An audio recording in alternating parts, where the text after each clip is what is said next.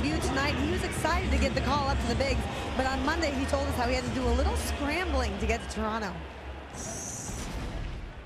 They told us at spring training, you know, make sure you have your passport with you. Well, I'm not assuming anything. I mean, I started in AA this year, so I was just hoping to be in AAA, you know, for the season. And you know, the one place I would get called up to is Toronto, not having my passport. So 6 a.m. yesterday, my dad had to catch a flight to Rochester with my passport and his passport, and then we drove up yesterday and got the scenic route to Toronto. So it's been a pretty wild 48 hours so far.